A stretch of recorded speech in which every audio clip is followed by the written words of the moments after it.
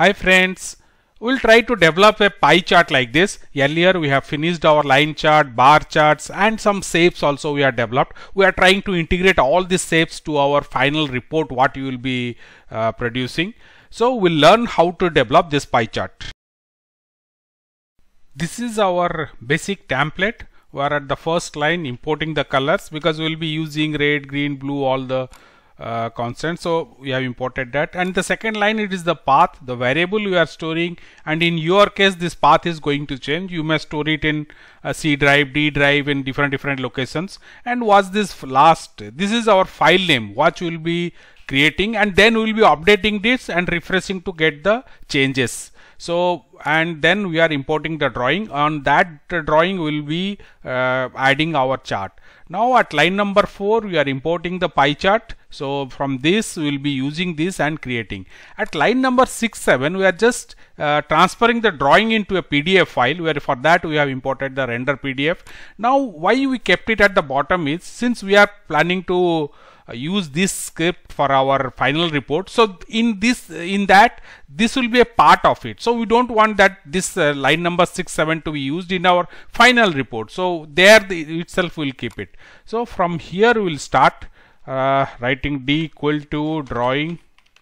So this drawing we are giving the dimension now. Let's give 800 by 800. So this is our rather width and height. So I'm just saying, writing it here so you can understand. Now what is this? The object I am creating and equal to PII with the all default options. So my PC, this object I have created, and now I am pasting some basic values for all this object. Here it is. So from here till we have finally at line number 23 we have added it. So all these settings will use it. Now how this has come up, let's just, with this basic settings what you will understand, each and every line will understand. Let's just see how our graph is. So I am just saved it, again running this. So my PDF file will be updated. Now going there, refreshing it. Let's see how this comes up. Yeah, slightly change is there. See, okay, here some settings I have changed. Let me just go back. We'll understand this. Side labels I am making it 0. Okay, just and to understand this. So no side labels now. Here it is. You can see particularly the pie chart. Let's understand the settings now. This is the X position and Y position of the chart. From the X 120 means from the left edge, and Y 300 means from the bottom it is 300 up. So the XY position and the chart width and height. So this we have mentioned because it's a pie chart we have mentioned. If you would have followed our earlier line chart and all, we have given more width and less height. So here we are giving it 400 because it's a circle, and the drawing is 800. So you can see some edges we are leaving. Now this is the data what you are taking, and these are the labels. So you can change these labels and the data. So based on this the pie chart is drawn. Now side label is 0. We have already seen that. Side label 1 means these labels will be positioned to the sides. So and simple labels means this will help us in identifying each slide. Now the stroke width, okay, the borders or the slices, whatever the stroke means, it's the line.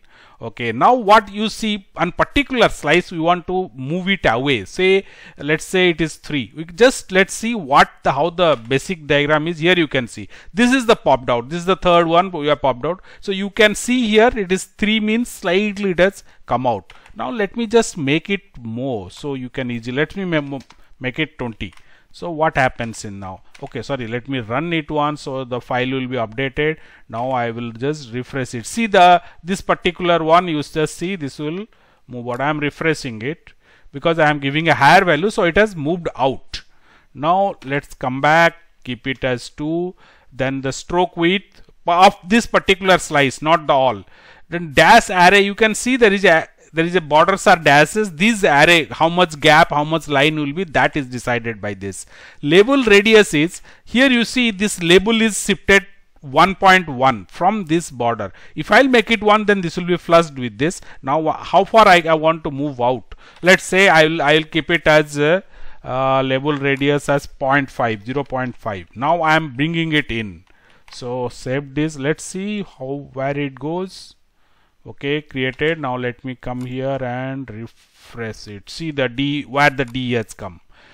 So that's what, let me just give it 1.3, so slightly away. Now the font color of this particular slice, I am picking it red and the size is 26, and then finally I am adding it to this. I can increase the particular slice because this slice I want to focus more on that, so I have popped it out and then giving the different font. So let's, with all these settings, let's keep it slightly away. So let's say it is 10. Rest of the things saved. I am just updating the file and coming here and refreshing it. You can see this is my one. But let's see, this is the finally, okay, some more settings, font color, size, lot of few other settings are there in the manual. You can just play around it. But let's see this data. This data and labels, we have fixed it. What happens if I'll take a data from a database or some other data, we'll try to take it and bring it in this format so we can generate it. Check this file. This is the student data.python file. We have created it. At the line number 1, we are importing our engine, and then we are creating a connection object by using SQLite. So this SQLite sample database, it's a file-based database. So the path I have given here. So you can, in your case, it may change. So based on your where it is, and this sample DB is also available for you to download it. So with the some sample student table is there inside. So if you are not using SQLite, then you can just uncomment the line number 3 and comment the line number 2. Now the data will be connected to your MySQL database or SQL or whatever database we are using, some other database, it can take it. So this particular variable name, we are intentionally keeping it same, so it can easily switch over to one DB to another type of DB. Now at line number 4, we are just collecting two column data. What is this particular query group by will list out what are the classes and how many numbers of students are there, because these two data we want to take it to our pie chart. So for that, the class and the count will return me the number of records in a grouping by class. So that's that particular one, my cursor, then again my connection. We are just executing the query. You can change this query also to get in different types of data. So I am creating a list by telling my result by using fetch all, and here is my final data format. My classes is, I am using a for loop and getting the class as a list. Then my numbers is against each class, what is the number in the same sequence I am getting. So both I am creating the list, and this list matches to the pie chart format what you have used it. Now just let's save this, run once. You can see this in the, this is for our understanding. At line number 9, we are printing both the list. Let me just print it once. Let's see. Yeah, here it is. You just see at the bottom here, this is the all classes, and this is another list which tells the number of students in that class. So now my two list data are ready. Using this will generate the pie chart. Now this was for our understanding, so I don't require a print command here.